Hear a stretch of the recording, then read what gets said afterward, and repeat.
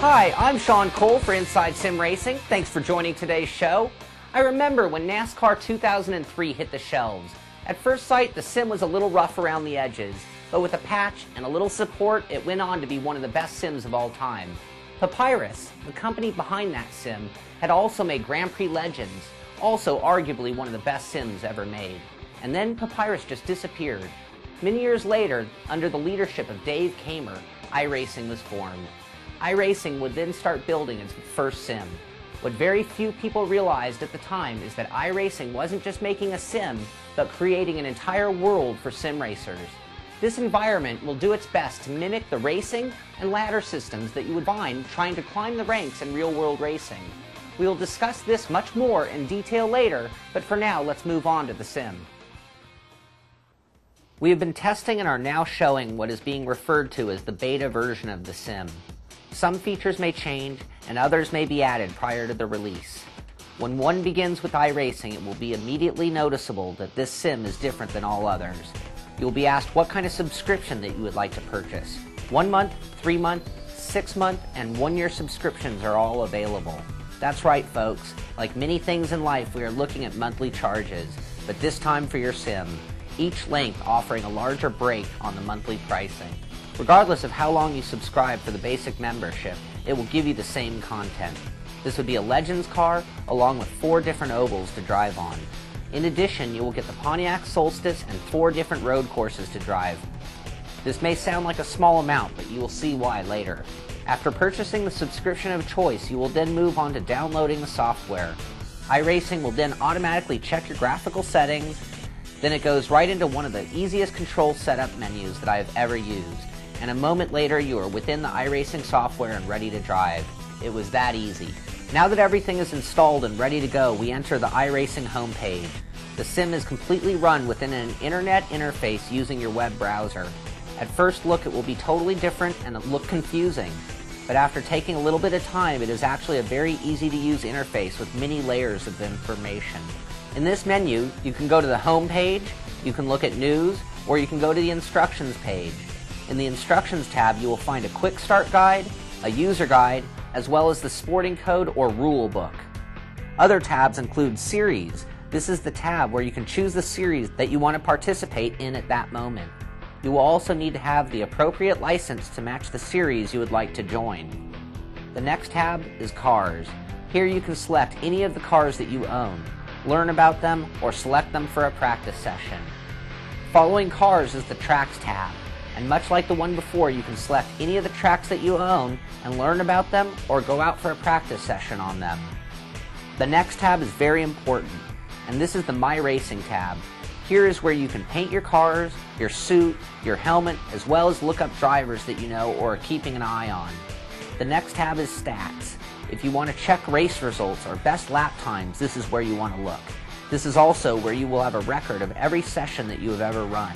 In addition, there is a career tab showing you all of the stats since you joined iRacing. Very, very cool data tracking. The next 3 tabs are pretty self-explanatory. You have a forum where you will find an endless amount of information about the sim from users like yourself. The chat tab is exactly what it says, a place for people to gather and talk when not racing. And then there's the iRacing store tab. The next tab is the black one, and it's labeled test. And if you wanted a quick way to select a car or track and take it for a solo run, you can do it here. Then followed by the most important tab of all, race.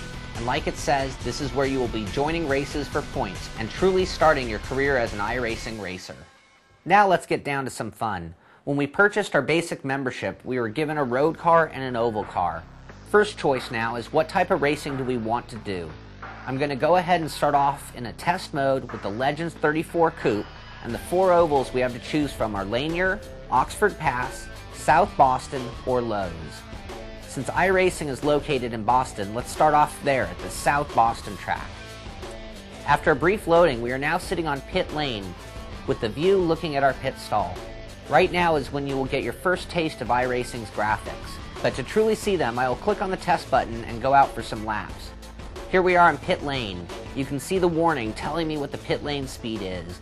I rev it up a little and roll her out. The view out of this little baby Legends is tight, and you can feel how constricted a driver would be. The little Yamaha engine sounds tinny, but it also sounds like it's ready to wind out a bit for some fun.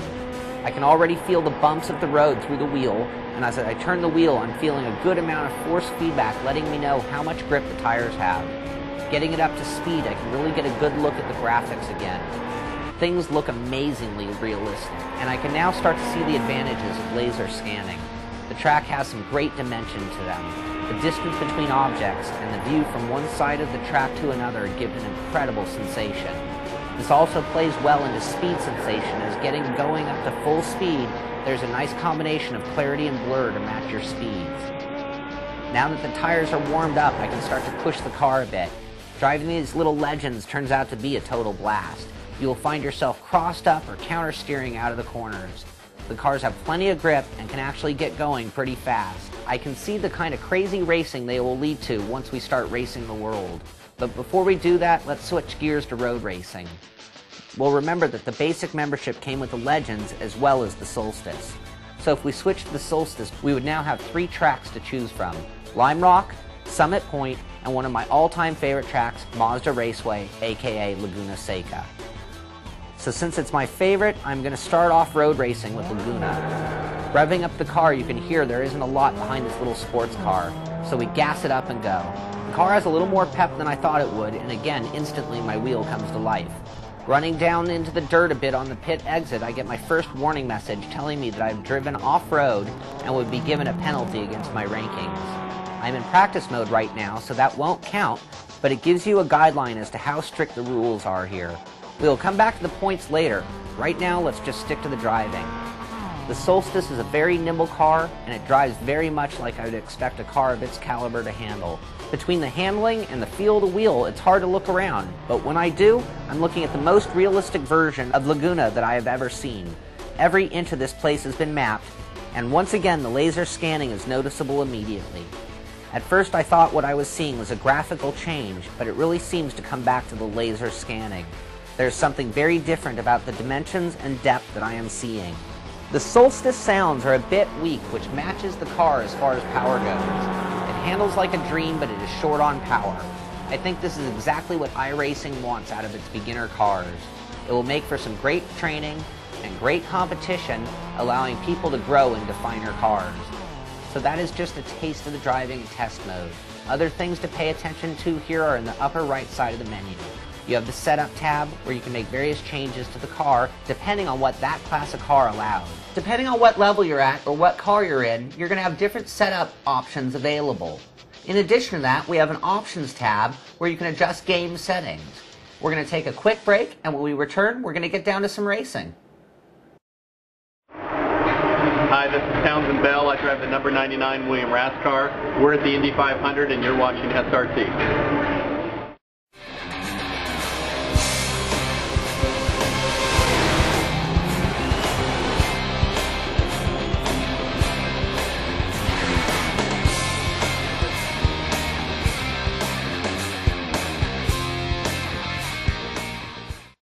This would now put us to racing. When you click on the Race tab, it shows you the upper area what series and car you are currently selected for. I have it now set to the Pontiac, but the way to change it is to go back to the Series tab. And as a beginner, I will select the Legends car. It now shows me that the current race week is at South Boston. On the left, you can see the practice servers that are getting ready to start up every 2 minutes apart all day and night. The next column is qualifying. The way iRacing works is that the series will run 1 track a week. I can qualify as many times as I would like, but whatever the best time that I post will be my qualifying time for that week. The third column is time trial, where it will be you against the clock. You will run consecutive incident-free laps to post a time, and the number of laps will vary depending on the length of the track. At the end, your time will be ranked against other drivers and points will be awarded accordingly. Then lastly is the race mode. At every other hour, there will be another race. Any and all drivers eligible for each class of racing will be able to join any of these races. Your qualifying time for that week will earn you grid spots for that race. After joining the room, there will be a short warm-up period followed by the race. After the race is over, you will get a standings page showing you where you placed and all points and penalties earned. iRacing has many other features to it. I mentioned the chat tab, but in addition to that, iRacing has built-in voice chat. This is great when running with friends online or for a little pre-race or after-race chatter. The other thing that just blows me away is the stats. Everything you do is recorded and tracked, and the entire world is also being recorded and tracked. You can see who the best of the best are each and every week in racing and time trialing. You can look up drivers and see how they performed in the past. There is an endless amount of data, and it's all there for the whole world to see. The paint shop for iRacing is also very interesting. There is something nice about being able to paint cars with nothing more than a click of a mouse. You can change schemes and colors. There's a limited amount of paint jobs available, and having something truly unique isn't possible as of now. Something else that makes iRacing special is the ranking and penalty points. If you are qualifying, time trialing, or racing, then you are accountable for your actions. Drive off the track, hit an object or another car, or spin your car out and you will be hit with incident points. For those of you who remember the days of laps per incident, or LPI, this will sound familiar, but it is now taking it to a whole new level. On the other hand, as you finish races or time trials, you will be awarded points based on your finishing position. It also knows your ranking versus the people that you are racing against, so it will award more or less points based on the competition. It is with these points that we will advance in levels, gaining access to more tracks, more cars, and higher levels of competition. The whole thing is designed to keep you at a level of a car that suits your ability and place you in competition of similar levels, just like in real life. There are many other features to the sim, but the last one I want to finish with is a very big deal, and that is just the overall interface. iRacing appears to be the easiest sim to work with that I've ever seen. There's almost no file management to deal with. Just fire up your web browser and iRacing does the rest. You do not have to be a computer expert to drive iRacing. Now I want to focus our attention back to your iRacing career. I also mentioned that iRacing was a pay-to-play sim. Well, with that basic subscription, you will have enough to keep you busy for a while. It could actually take you several months to even get to a level above either of these cars, depending on your ability and how often you drive. At the beginner level, the same goes for tracks. It will be a while till the levels that you are racing will go beyond the ones that are included in the basic package. At some point, whether it be just for practice sessions or because you have achieved a rank that allows for more need, there are plenty of cars and tracks that will be needed in a progression of time.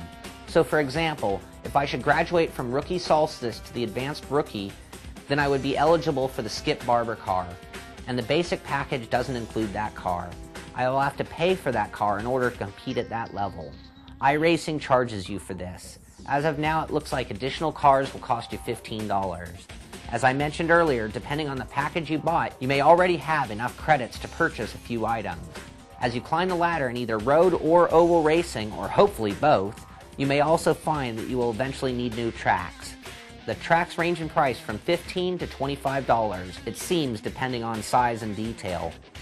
Once you buy an add-on to the sim, it is yours forever. You will not need to ever purchase them again. But iRacing does plan on adding more cars and tracks, so you can start saving your money now. The cars that are currently available are the Formula Mazda, the RT2000 Skip Barber car, the late model, the Radical SR8, and the SK Modified. All of these cars have very detailed graphics and sounds, and there is already a pretty good selection of tracks available as well. They include Atlanta, Concord, Daytona, Homestead, Infineon, Stafford, Martinsville, Virginia, USA International, Irwindale, Silverstone, Road America, and Richmond. Many of the tracks have multiple layouts, including the road course for most of the ovals, as well as the mini oval on the front stretch of Lowe's. I can think of a bunch of great looking tracks in sim racing, and anyone who takes a look at iRacing will be blown away. Again, the laser scanning gives new dimension to all of these tracks. I will say as I got into the higher horsepower cars in iRacing, that everything about the sim became even better. I am still climbing my way up the ranks, so I have not even been able to race against anyone in most of the cars. I am patiently working my way up the ladder as I would in real life. In real life, if you wanted to start a career in motorsports, you would start off small. You might start off in go-karts or maybe one of the less expensive local SCCA classes. And at that level, it is usually done on a very small selection of tracks, or maybe only one, your local track. This is very much how your iRacing career will begin, starting with smaller cars with less horsepower and running them on a small selection of tracks to cut your teeth on. Your goal very much the same as in real life, to move up the ranks to bigger cars, more selection of tracks, and race against higher levels of competition. Despite the title beta, iRacing is a very complete sim. They have also gone a different direction than other sim companies have ever attempted. This is a bold move and will leave the big question: is sim racing ready for iRacing?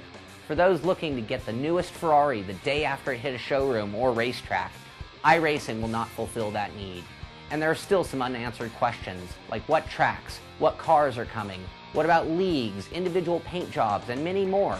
However, for those looking for very controlled competition in a format that truly does its best to recreate the path of a real-life racer, iRacing might be the answer. Honestly, I can see that if it catches on, it allows for a form of competition that sim racing has needed since its beginning.